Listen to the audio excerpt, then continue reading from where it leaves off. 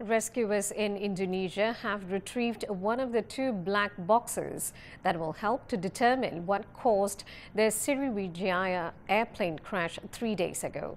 The flight data recorder has been transported to the Jakarta port. Officials say they need 2 to 5 days to read the information, and they believe the cockpit voice recorder will be found soon. Rescuers say around 60 bags containing body parts have been handed over to authorities, and piles of debris of the plane have been dredged up. 62 people were aboard the jet when it plunged into the Java Sea on Saturday. Officials say the 27-year-old Boeing 737 passed an airworthiness inspection last month.